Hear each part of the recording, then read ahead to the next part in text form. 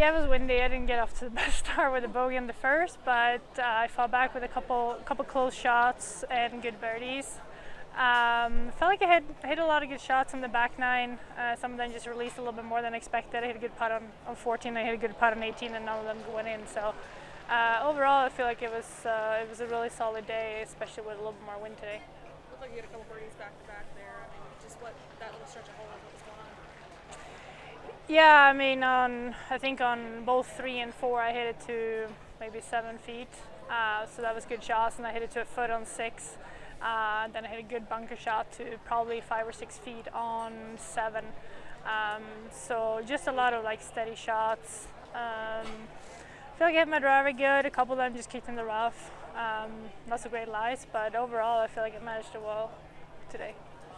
You told me yesterday you switched out iron shafts. That seems to have made a difference. Do you feel like it really is kind of affecting how you're playing right now?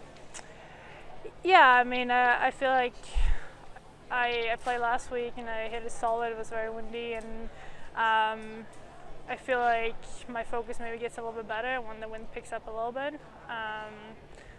But overall, I mean, I feel like it's been solid shots, so the wind won't really affect the shots too much when you're hitting it solid.